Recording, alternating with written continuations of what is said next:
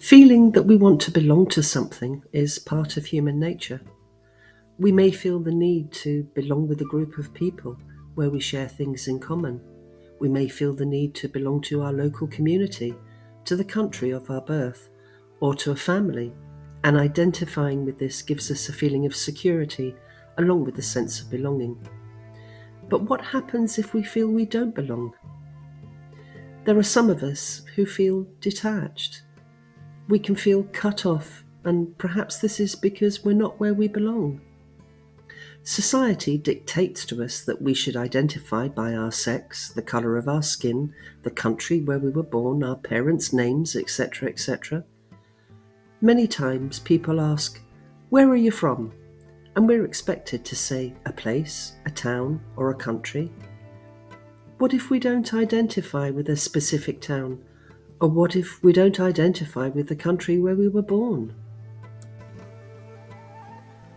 Some people want to leave the country of their birth, perhaps because they want a better lifestyle for themselves and their families, perhaps because they're fearful living in their own country, perhaps because they're refugees from a war-torn country, and perhaps because they've suffered much trauma in the country of their birth and feel that healing can progress faster elsewhere.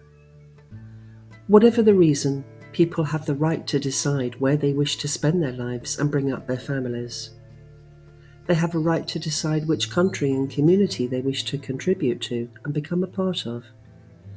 Everyone is a sovereign being, and provided that they can demonstrate kindness, compassion, love and respect, then there should be no boundaries to stop and prevent them. Sometimes we may feel a longing to live a different life in a different place, perhaps with people that we feel a kinship with. That doesn't mean we don't like the country we're from or the people. We just feel we don't belong with them. A sense of not belonging can affect our mental health after a time. When it continues for long periods, we can feel cut off from where we feel our home is, and we feel we are trapped and in prison.